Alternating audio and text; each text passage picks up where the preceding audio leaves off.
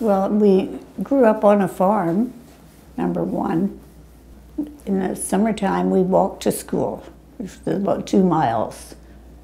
And in the wintertime was a different story. We were driven by my father with sleigh box and a couple of horses leading. And my father would be all frosted over with his breathing. And so when he'd get us to school and we were safe, then he'd go back home and be there again in the afternoon to pick us up when school was finished. My mother was a city girl, so it was very difficult for her too. And so she had mattresses made for the sleigh box, and we were all dressed winter-like and with quilts all around us so we didn't get cold. Not like that today.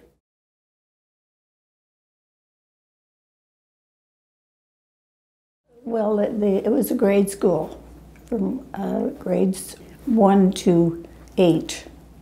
And then they built another room on for high school where it went from 8 to 12. Was it just, would it have been two teachers between the two rooms, or? Yes. Otherwise, one teacher taught 8 grades. Oh, yes. Yeah, the newspaper, I'd send in an article every week, things that were going on in the community, and that wasn't when I was in the lower grades. It was, well, I I knew a lot of people, so, and stories got around, and mainly through the telephone.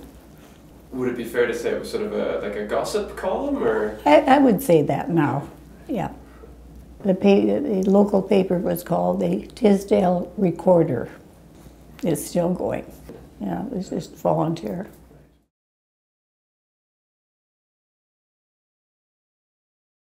Well, he was a volunteer too, and he named the district and was well known throughout. He was one of the, I guess they called him a trustee or something like that. He came to Canada as a late teenager, and then when Canada went to war, he joined the Canadian Army and went overseas, and where he was wounded almost immediately, as so many were. He was very fortunate. So many were killed, but he was badly wounded and was sent to a hospital in Scotland where he recovered. And he didn't really talk about the war, but he had holes all, like in those days there was no bathtubs, he'd sponge baths, and his back was full of holes, and as children we used to put our fingers in these holes, and he would just laugh, but never tell us what it was all about. The whole back was covered. He fought Vimy. He never talked about that.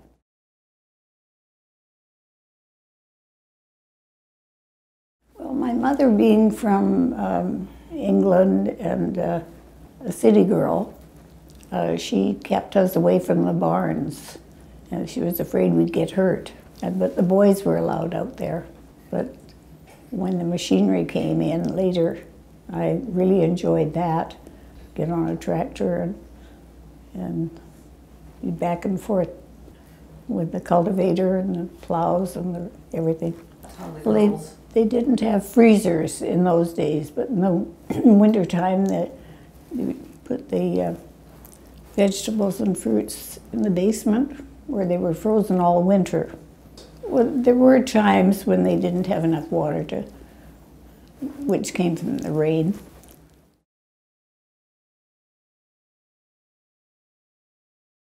He came from a large German family. I think there were about 14 in the family, and they were all hardworking Germans.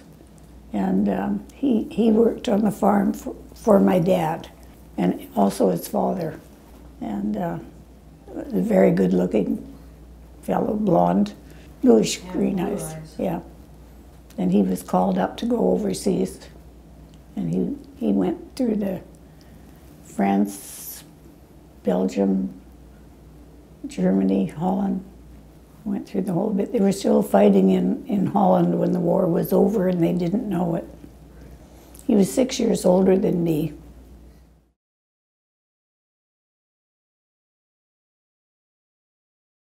Never thought much about it.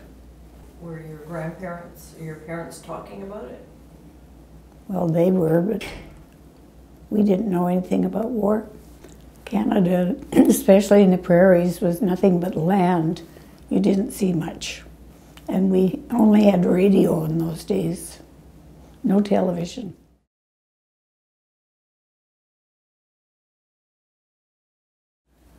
Radio was quite interesting. There would be people on there that liked to talk. A lot of entertainment, music, especially Western. And there was country dances that we all loved to go to. And my husband was really a good dancer. Their parents taught them to dance. Dad's Russian-German family, they were all good dancers, and they did that Russian dance where you stick your legs up. They could all do that. That's quite impressive. And then they were quite musical as well, so they played the accordion, and so they really liked to have a good time. And they was at the school, wasn't it, Mom? Yes. Yeah. That's where they had all the dances, was in the schoolhouse.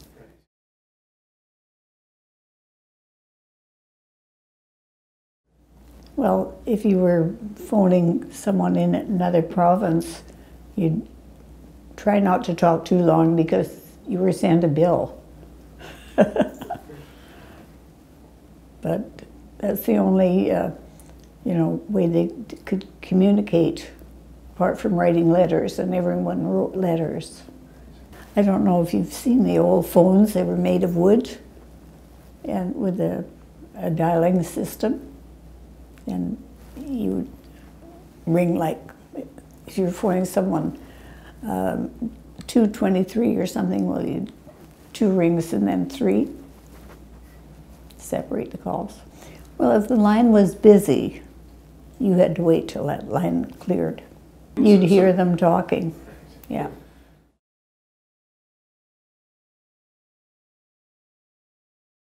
Well, mainly going to the top of the hay was piled in there, and then sliding down, that sort of just childish things.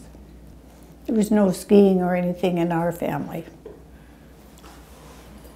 The way we were all dressed in that picture, it was either made by me or I'd go to sales. My mother was trained in England as a milliner. So she knew how to sew. Yes. They made hats.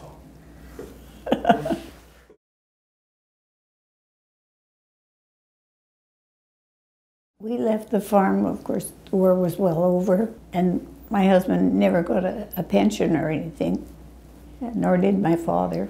He had a sister living in Vancouver, North Vancouver, and a sister had phoned and said, "John, if you can be out here by Friday weekend, I've got a job for you." So we just packed up all the children and left the farm, never went back. And he was working for the district of North Vancouver, building roads. That was in Canyon Heights, right near the Cleveland Dam. And we had a few $100s, which we bought property on Canyon Boulevard, I think it was. Well, we had to have a little money to go with, so we sold a cow and used the money for the down payment for the house on Canyon Boulevard. From there we were here. They needed help, and his brother-in-law worked for the municipality as well, so he had access to what was needed. So, and there were many people waiting for that job. Jobs were scarce.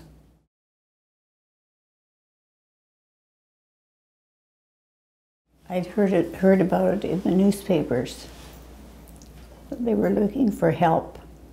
And so I spoke to my father about it, and he said, "Away you go." So got on a train, went to Ontario, I met a family there that I stayed with wherever I went, Isabel and Joe Morrison. They had one son, and through her, I worked in the shell filling plant at Ajax to begin with, and she moved to where they were making bombs and had me go along, and so.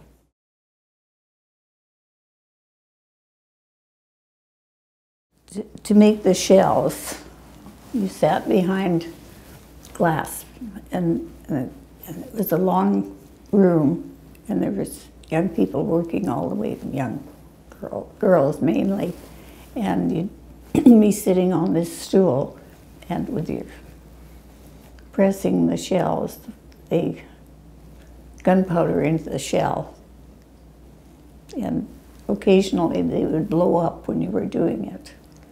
The shell, the plate glass protected you. And we didn't make a lot of money, but we made money.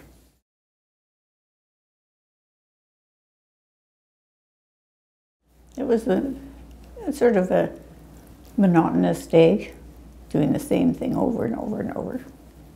Yeah, they were fairly heavy, like we just put the shell in there, but then it went into a larger, about that high. And strange things, these shells that I was making, my husband was firing on the battlefield. Would you have, obviously he wasn't your husband at that time, would you have made that connection while you were making the shells? Did you know sort of what John was doing at that time? Well, sort of yes and no. We wrote letters.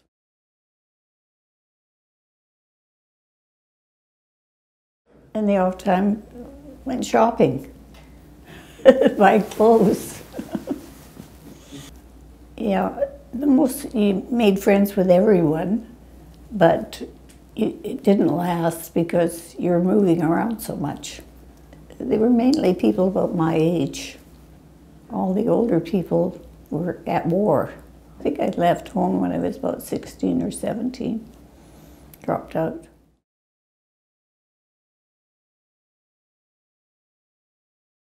Probably about 6 to 9 months. As soon as I was 18, I joined the Army in Toronto. I think it probably had a lot to do with my father and to get off the farm. Just wanted to do something. When you're a teenager, you don't really think that much about helping others. You're trying to help yourself. Agree?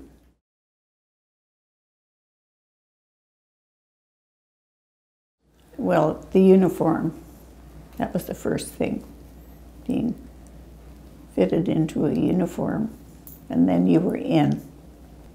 That was important. What about the training? Well, I started out taking office work, doing that, and it was so boring. So I got into driving. I forget now how long that course was. It was quite a while. And they taught us how to drive just about everything. And sent out to a place that needed a driver. Well, you were taught everything about driving a car, from the tires and putting fuel in and so on, but never really had to do that because those vehicles were in good shape. Part of your training was the marching, so you had to... Oh, yes. Can you talk about that?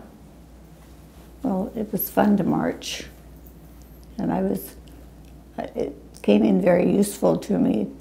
A few years ago, I joined the Lower Mainland Color Party. I was marching in all the parades. About the training. Well, my training in the Army has served me well during my life. You never got up without making your bed, never left it unmade, and consequently, some of the children picked that up too. And you never left a mess. No, I loved it.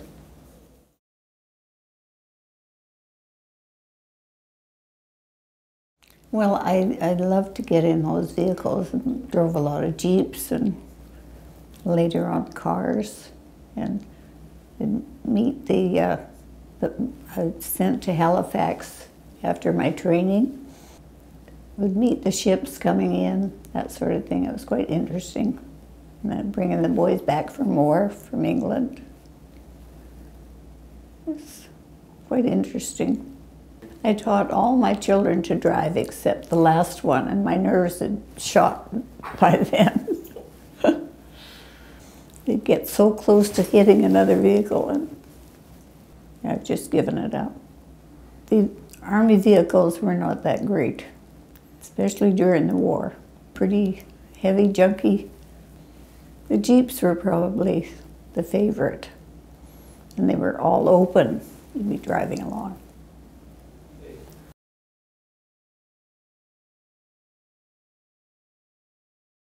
Well, if I was picking, I'd mainly be picking up officers. So I'd take them to a facility that was for the armed forces. Oh, they were just normal people. Well, they just talked about where they were going. They were really only interested in themselves. Were they happy to be home? Oh, well, the ones that I met in Halifax were, they all were.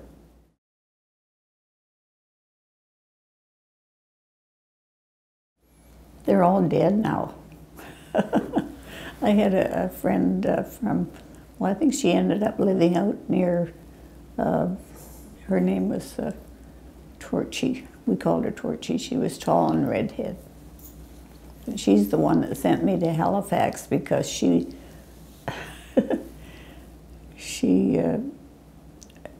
was playing illegally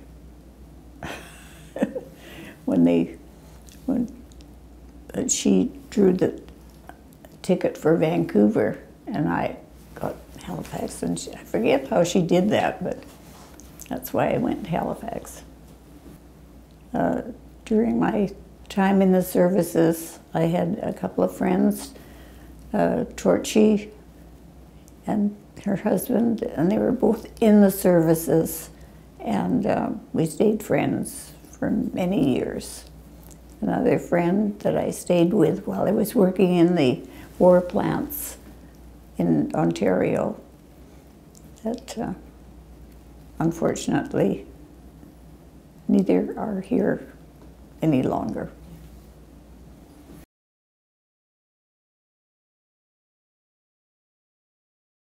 I managed to get a transfer to Vancouver since my mother was not well and I wanted to be there to help her. Except she was in Saskatchewan, but it was closer than Halifax. Doesn't really make sense.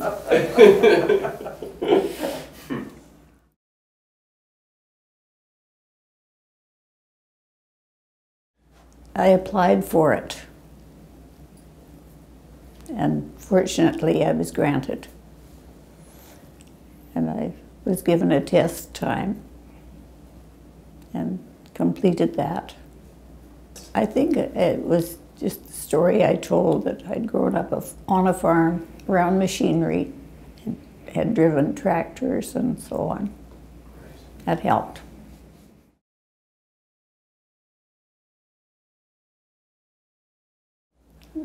Very happy.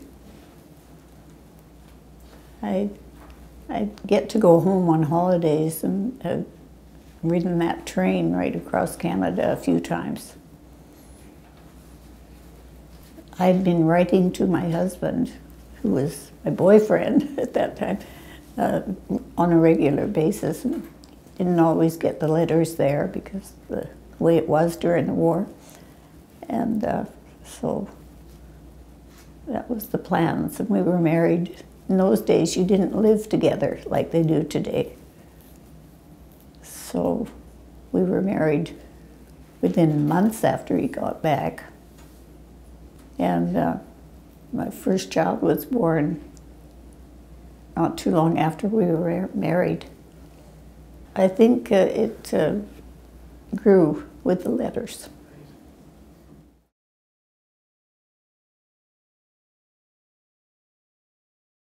Well, the wedding was fairly normal.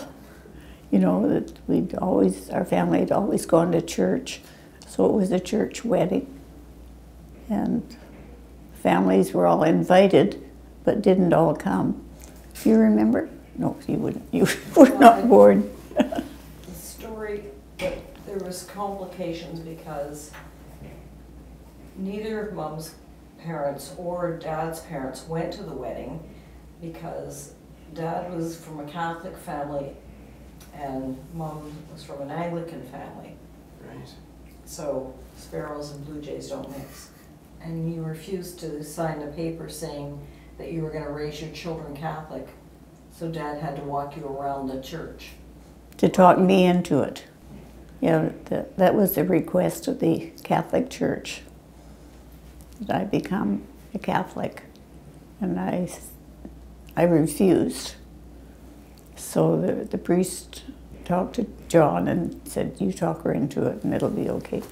So I did sign it, but I never became a Catholic. For John and I, we were just quite happy just to be married, but the family thought that we should be either a Catholic or a Protestant. And we were married through the Catholic Church, but to this day we're Protestant. Well, John was so happy to have me that he would have done, he left the church for me.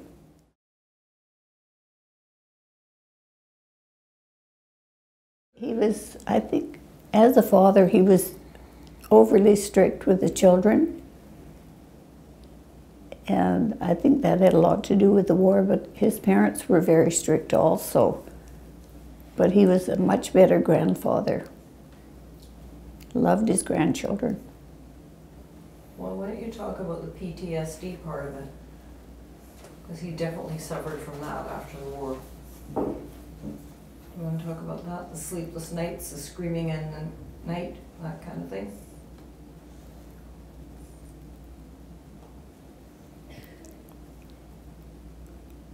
I don't really recall all that right now.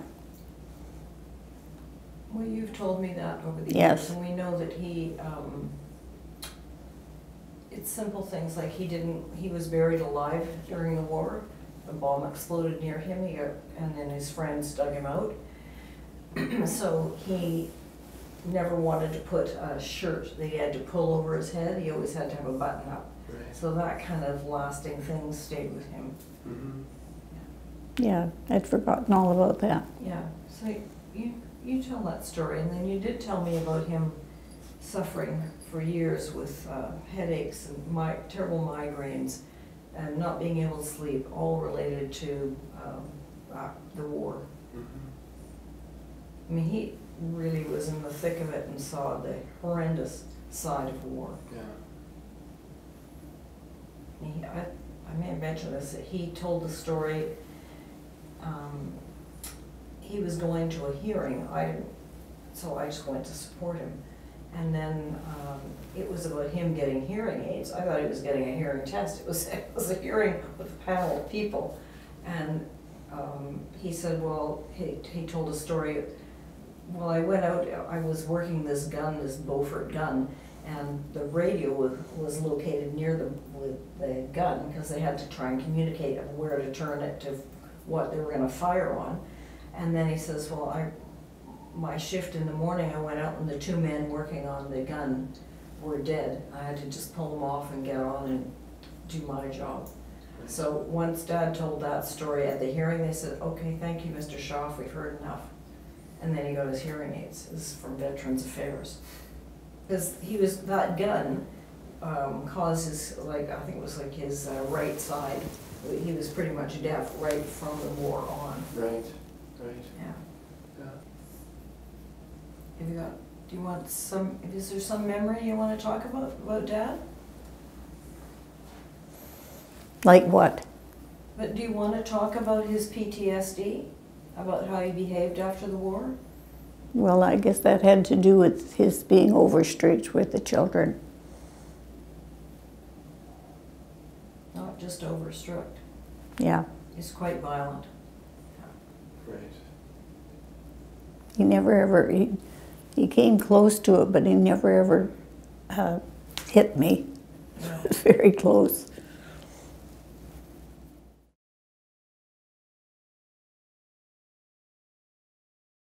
I'm volunteering at the Silk Purse. I guess you knew that. I've been there longer than anyone. I'm interested in art. And people. And people. I like people. Well, I think to volunteer and get outside yourself, and you can give more that way. In every field, they need volunteers.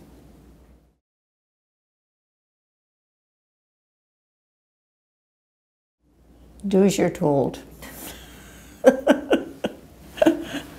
Get with it.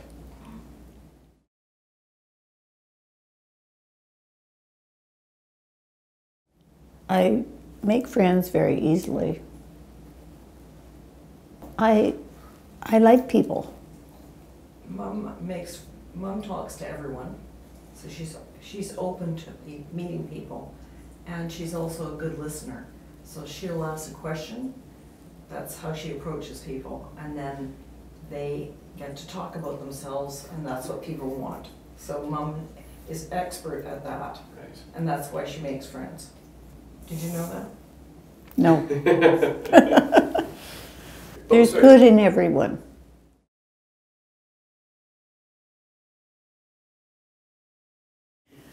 I have a large family and they don't all get along for various reasons. But coming from parents like they did, I guess it's no wonder. We talked about this a bit earlier because my oldest sister was probably the most affected by this post-war, with Dad having PTSD and then Mom coping with it, a young family. So she's kind of been angry her whole life, and it's like, why is she so angry? We don't know. It's just, but I believe it's this aftermath of the war that really affected her. Well, she's very clever. She can do anything. She started her own business, and there's nothing to stop her in anything she desires. Like she was Miss Vancouver for a while. Good-looking girl. But somehow or other she wants to take over and be the boss. You want to talk about, you think that she was affected by By her dad, of course. talk about that. Well, he was so overly strict with the children, and her being the number one. And she refuses to accept that he had anything to do with her. And she has 3 children, and they're all affected by it too.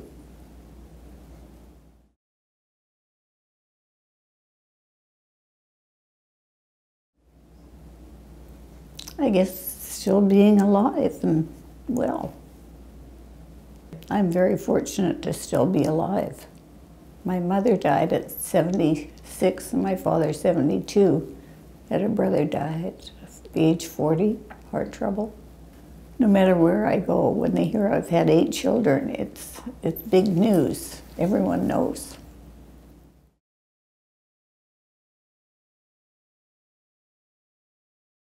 Well, my family belonged to Legion a long time. My father would go every year to the Remembrance Day, and that was his extent. I think the Legion are doing the best they can to. Well, it was kind of a fun night out, and Branch 44 is the one that I originally joined. And they make a nice evening of having, quite often they'll have music, they play bingo, and make everyone welcome. Whereas, oh yes, they always have something to eat. Candace is in charge of TB vets. Some of the ruling, and way back when, men could join but women couldn't. And fortunately that's changed.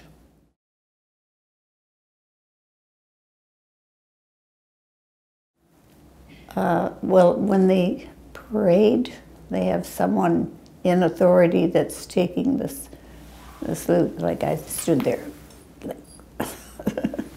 And it's always been done by men, so I was like the first woman to have done it in West Van.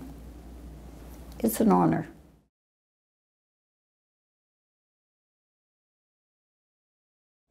Well, I think that they should think about those that have gone on ahead and not made it.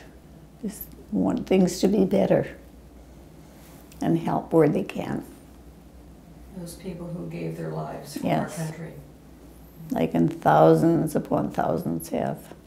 I don't think much of the police and now who just go around shooting people don't behave. I'm watching too much television.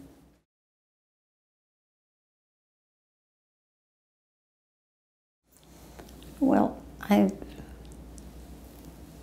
you got any suggestions? I was hoping to cheat off of your answer. Yeah. Well, for me, life has been very good. I'm very happy with my family and just want the best for them.